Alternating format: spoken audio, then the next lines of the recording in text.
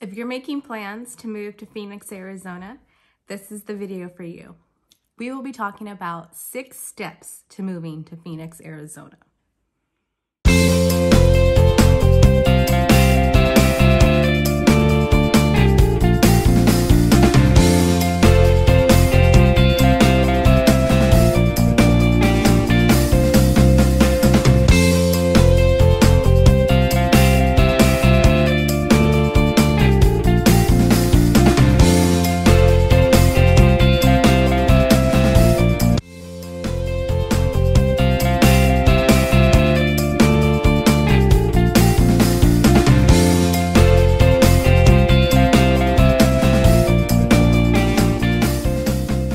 What's up, everybody? My name is Brittaney Badger and I am with eXp Realty right here in Phoenix, Arizona. If you are looking to know everything about Phoenix, Arizona, sleeping, eating, living, playing in the city of Phoenix, Arizona, this is the right channel for you. Please make sure that you subscribe and hit the notification bell so that way every time I come up with a new video, you will get notified to let you know that it is posted and ready to be watched. Don't forget to give me a thumbs up or a thumbs down, however you feel. You do you, boo. You do you. Honestly, we get so many phone calls and reach outs asking questions about moving to Phoenix, Arizona, and we absolutely love it. Not only because we love the business, but we love it because I know how you feel when you're trying to determine if you should move out of state. It's scary. It's exciting. It's a lot. So I totally get it. Make sure you reach out so that we can make sure that you get in the right area. Not even the right area. I'm going to stop saying that. That you get in the area that you want to be in. There's nothing worse than choosing to purchase a house in an area that you do not want to live in, or that you find out that you don't want to live in. So make sure that you reach out to us. Give us a call, give us an email, give us a text message. However you want to get a hold of us, do it. So let's get into it. 6 steps with moving to Phoenix, Arizona. Stay on top of your moving dates. There's nothing worse than you procrastinating, then all of a sudden you move in 2 weeks. Could you imagine? I definitely wasn't in that position. We settled in on a moving date actually kind of early, that once my husband got the news that we were relocating to Phoenix, Arizona, actually his company flew us out here. So we immediately started to take a look at the area, get to see different things. We spoke to a lot of his colleagues to see, which part in Phoenix that they need the most coverage in, so that we can make sure that we're working as a team with his company, since they were paying for us to relocate out here. But once we decided on the location, then we chose a date. So we gave his employer out in California, the San Diego team, a date that we would be relocating. And then we gave the management out here in Phoenix, Arizona, the date that we would be moving out here. We did like a 2-week gap in between, as far as from his last day in San Diego and his first day in Phoenix, only because I'm all about living a stressless life. There is no way to walk around life being stressed. So the fact that we were able to, you know what? I lied. It wasn't 2 weeks. It was a week. That's exactly what it was. It was a week. It was not 2 weeks. Scratch that. Rewind. So it was 1 week. We did 1 week, like his last day was like on a Thursday or something. So we moved over the weekend. Since we planned a day with his employment for a start date and an end date, we were able to have everything else fall into place. So that's step number 1. Figure out a date that you will be moving with the kids and the pets can be rough. So that was the second thing that we did. I made sure that my parents were able to watch the kids while my husband and I were able to do the bulk of the moving with the moving company. So that way we didn't have little guys running in and out of the house and getting in the mover's way, getting in my husband's way, getting in my way, asking, you know, I'm hungry. Can I go play? Where's the Wi-Fi? All types of questions. So we made sure that the kids were taken care of. Same with the dog. What happened with the dog? Did we have a dog? We did have a dog. Actually, Quinley, she stayed with my parents. So the kids and the dog stayed with my parents. Some people, they get, you know, a doggy hotel so that way the doggy will not be in the way. However, we have kids, so the kids just stayed with the dog. Label, label, label. Label the boxes properly. There is nothing worse than having your 2 little kids in your head trying to find something, and your husband trying to find something, and you trying to figure out where something is. Why not label them by room? Even on the side of the box, list out the items. List out the items that are in the box. We started to pack up way in advance of our moving day just so that I was able to locate everything that I needed to locate. And actually what I did was I packed up all of the decorations first, because of course the decorations, they can go up last. All of the essentials, I didn't pack until like the day of or the day before, just so that those boxes can be the first that I unload, so that way I will have those things in order. And actually what we did was we came out here with the moving truck before the kids were here, and I unloaded everything for the kitchen and everything for the kids' bedroom while the movers were still moving in the furniture and moving in everything else. So that way the kitchen can be fully prepared and ready to make meals, and the kids' room, they can be comfortable and they won't be in my hair. And when I say in my hair, literally in my hair.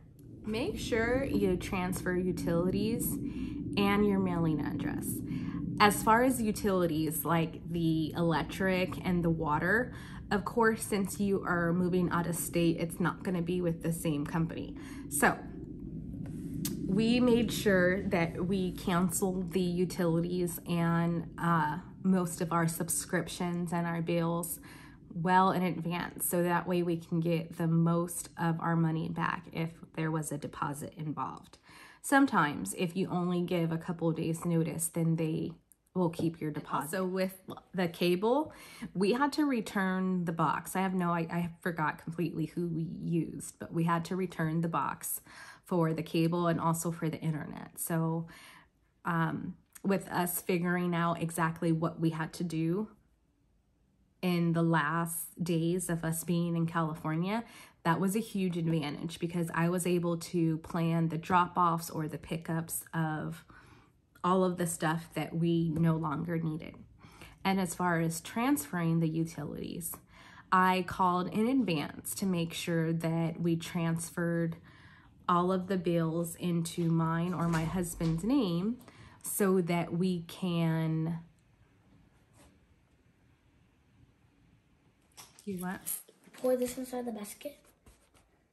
Yeah. Okay. Wait. You can leave Quinley in here. Okay.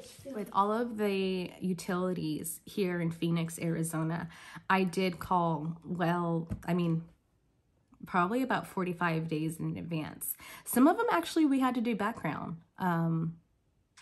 checks on. I believe like for the water, you know what it was? That if they did not do some type of like credit background check on us, then we would have to leave a deposit. But since they did do a credit background check and they saw that we were good for it, then we didn't have to leave a deposit. So all of that does take time. We had to schedule a date for them to come out and turn on the gas. So I made sure that that date was the same day that we were moving. And now that I think about it, I did that with the electricity and the Wi-Fi also. Actually, no, the electricity was on before we moved out here. But as far as the Wi-Fi, you know, I'm 36, my husband is 41, and we don't live in a world without internet. So we needed to make sure that once we got here, we'd have internet. Isn't that bad? That's so bad. Now, another step with moving to Phoenix, Arizona, make sure that you don't stress about it. Don't stress about it. This is a huge move. This is an exciting move. For me, I'm a wife, I'm a mother, and I am Brittaney. And with being a wife and a mother, you're basically setting the tone for the rest of your family. So why stress about it? Why make it a dreadful situation? We planned well in advance so that I can try to make those special memories with my kids and my husband as we're moving here. There's nothing worse than having an angry mom or an angry wife only because she's stressed. Or dads. I'm sure, so sure, that there are dads out there that stress about the details. Maybe not as much as women, but I know me and a lot of my girlfriends, we stress about the details. So when it comes to moving, just let go of the details. Try to plan as much as you can in advance. But the day of, it's all right. Go with the flow. It's not the end of the world. This is exciting. Make sure that you get a realtor when you're moving across the state. Do you want to end up on a park bench? Do you want to end up on the side of the road? Do you want to end up sleeping in your car? No. When we first moved out here, I had a realtor here in Phoenix check out a lot of the properties that we were interested in. She went with her iPhone or her video phone, whatever phone, whatever phone she had, and she was on FaceTime with me while she checked out the house, while my husband and I decided if it was a good candidate for a house for us. And once we got here in Phoenix is when we looked at it in person. But the initial stages, she called us on FaceTime and we were able to look at the property, which was a huge advantage. I hope that other realtors do that. I know that I have done that for multiple clients here that I have had, and a lot of my colleagues has. That huge part about being a realtor that focuses on clients who are relocating. I don't know what's going on with my voice.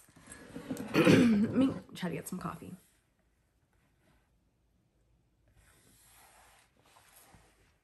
Mama needs some coffee.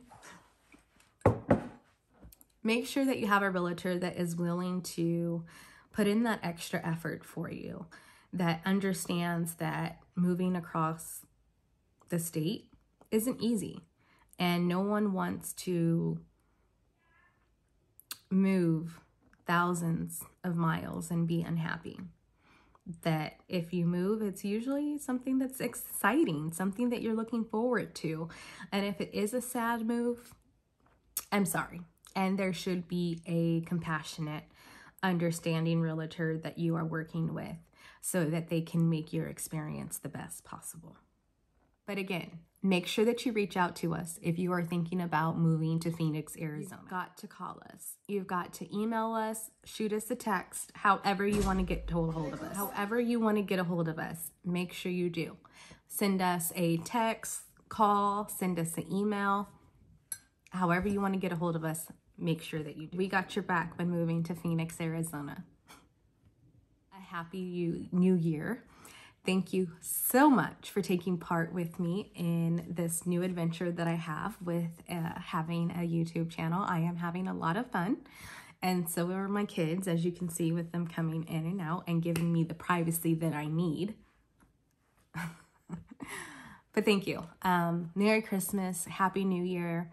I hope that 2022 is a good year for us all, that 2022 is the year that you are possibly able to relocate to Phoenix, Arizona, and hopefully I am able to serve as your realtor of choice. Have a good day. Happy New Year.